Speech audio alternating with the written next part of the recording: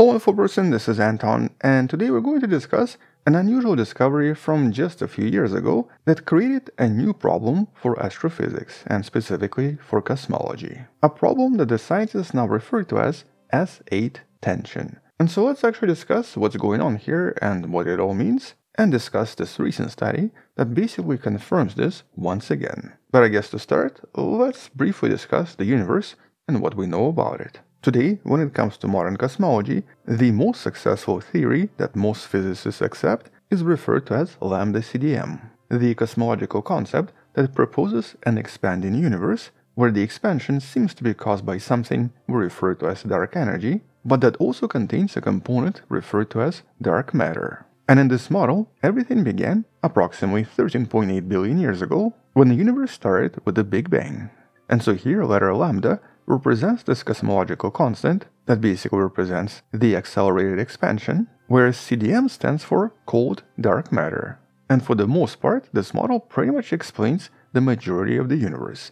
But in the last decade or so, scientists started to discover a few things here and there, mostly based on actual observational evidence, where things didn't really add up. And when things don't really add up, cosmologists refer to this as tension. And the most famous such tension is the Hubble tension, where the observations from the distant universe and the observations from the nearby universe seem to give us a slightly different value for the cosmological constant lambda. Now you can learn about this and the potential resolutions in some of the videos in the description, but today we're going to talk about this recently discovered tension referred to as S8, which basically represents a new tension where S8 is a mathematical number or mathematical parameter that represents the amplitude of matter fluctuation. Or in more layman terms, it represents the clumpiness of matter, or how matter assembles into galaxies and into galactic clusters. And so if there wasn't enough tension before, we now get a new cosmological tension that has now been officially confirmed. But unlike Hubble tension that basically deals with dark energy, the S8 tension mostly deals with dark matter, the mysterious particle, or I guess mysterious phenomenon, that we know very little about.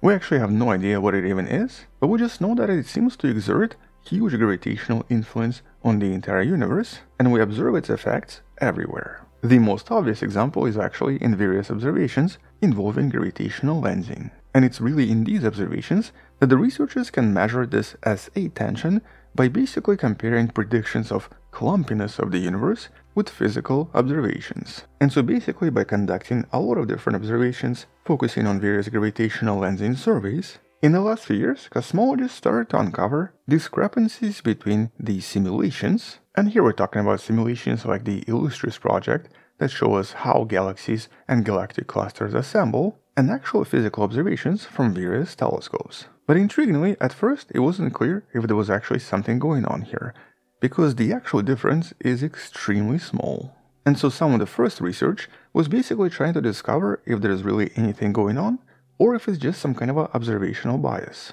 And so exactly a year ago, in 2024, we discussed the first discoveries in a video in the description. This was one of the most comprehensive series of measurements that in 5 separate papers, with all of them in the links in the description below, definitively confirming this bizarre S8 or sigma 8 tension. Tension discovered by looking at datasets from the distant universe, so for example by looking at the cosmic microwave background, and then comparing the distribution of matter in this dataset with the distribution of matter much closer to us, visible in the gravitational lensing effects.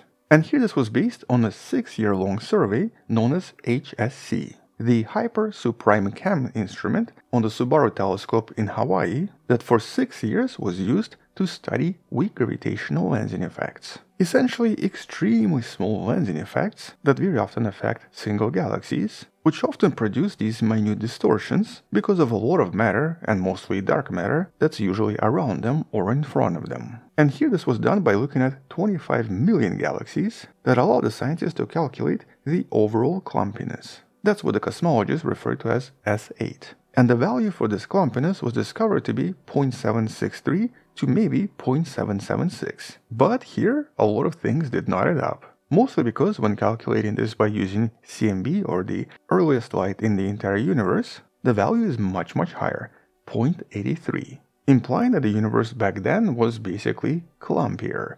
And that kind of doesn't actually make sense. because in the expanding universe, we kind of expect the opposite.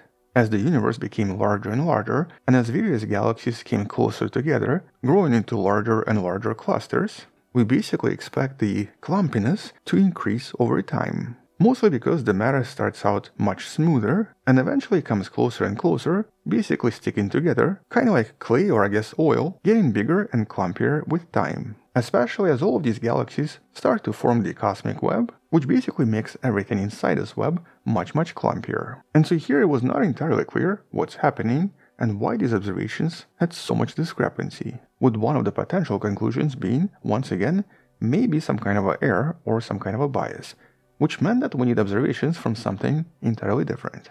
And well, now, exactly a year later, we get a new study by Shifan Chen and his team that does just that. It uses a different survey known as BOSS and reveals pretty much the same results. Here BOSS stands for Baryon Oscillation Spectroscopic Survey, which is also a huge galactic survey conducted over several years, although here using SDSS, Sloan Digital Sky Survey 2.5-meter telescope. And because here this survey focused on different galaxies and was even conducted using slightly different techniques, it presented a perfect opportunity to double-check if this SA tension would still persist or if it would disappear completely. And while the reanalysis based on the BOSS data still seemed to suggest that the universe is a little bit less clumpy than expected. Here the value seems to be even smaller, approximately 0.7, and much smaller than what's observed when looking at the cosmic microwave background. And to see if this is just a problem with calculations or maybe with the modeling, researchers behind this paper even tried to recalculate this using slightly different dark energy models, yet the values didn't really change much.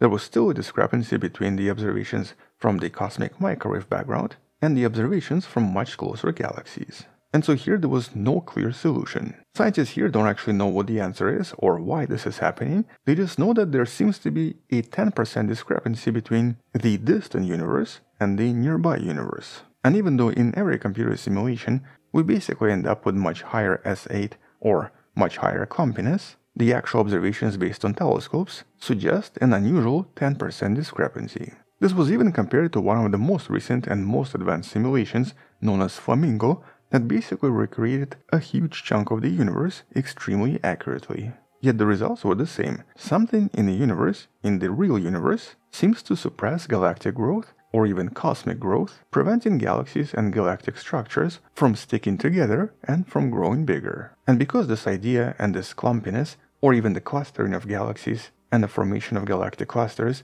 is usually used to understand the entire universe, this 10% discrepancy is technically a pretty big deal. It means that there's something we still really don't understand about the evolution of the universe, or maybe our theoretical models are incorrect after all and need to be fixed. Specifically models in regards to galactic growth and the formation of clusters. And though it's still possible that maybe there is some kind of an observational mistake, or maybe even a calculation mistake, right now based on so many papers, the evidence for this tension seems to be pretty strong. Which means that the only way to answer all of this is of course more observations, more data, and more studies. And luckily for us, we're going to get more data from the Dark Energy Survey really soon, which might actually help us figure out what's happening here. Either way though, right now it just looks like we have two major problems.